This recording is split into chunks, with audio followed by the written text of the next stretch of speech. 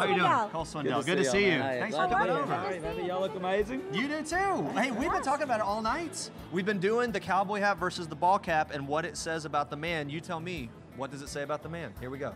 Oh my gosh, what does it say? I'm a big sports fan. This is my college. A lot of people, that's like the mean tweets I get when I'm on TV or doing any kind of performance. They're like, "Who's this guy think he is wearing his initials on his hat?" But it's really Georgia Southern. It's my alma mater. It's a G. It's a G. It's definitely a G. A lot of people say George Strait, which tonight I may tell George it's George Strait because it's I'm a huge fan of his, and so I don't think I could pull off the cowboy hat, and it's just kind of what I'm comfortable in. So that's what I rock. A lot of times people talk about these shows, they say that the nomination is in and of itself the real win. And I feel like, you know, you seem like the kind of guy, you're very excited about all your success. You can just read it from you. Yeah. Is that how you're feeling tonight? I mean, it is. I mean, and I think that some people may say that's so cliche to say just to be nominated is an honor, but especially tonight. I mean, look at this show, just to be a part of it. I mean, me and a lot of my friends that are going to be sitting in these chairs grew up.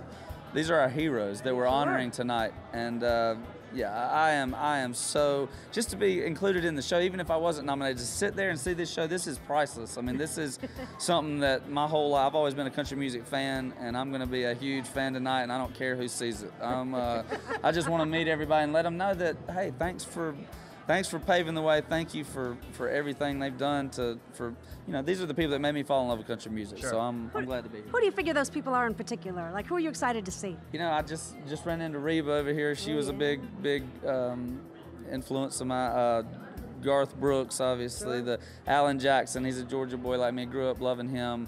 Also, George Strait's the one that I really haven't had a chance to just shake his hand and tell him how much his music has meant to me. So I'm hoping I get a chance to at least just tell him. I mean, that's thank you for everything he's done, man. He's not the king for nothing. You know? Someone that's sort of having this great wave of success. It's like initial wave, and there's still this element of like it being sort of new, right? I mean, you just now casually said, "Oh, just talk to Reba," right? I mean, there's got to be a younger version of you that would have like just died to know that's true. Younger version, yeah, like 2 months ago before I met her. I mean, it's 2 months ago version. I remember she came to a town next to mine where I was growing up, and she came every year, and that's one of the only artists I saw live, and what a show! I mean, she put on, and that's just to know there are people like her that are still around doing what they love, and I don't think you're around as long as these people that we're honoring without being a good person as well, and that's I think.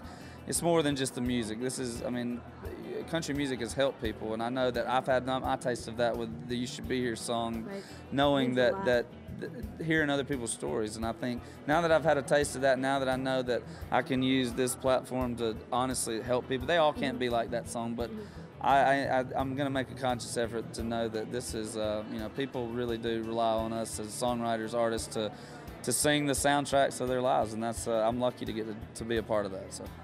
It's great that you're using the platform for something good, and be able to shine that spotlight on things that you care about. I think that's a unique thing, and it's obviously it's an honorable thing to do. I think, yeah, man. There's just to get to where we are, like where I am in my career.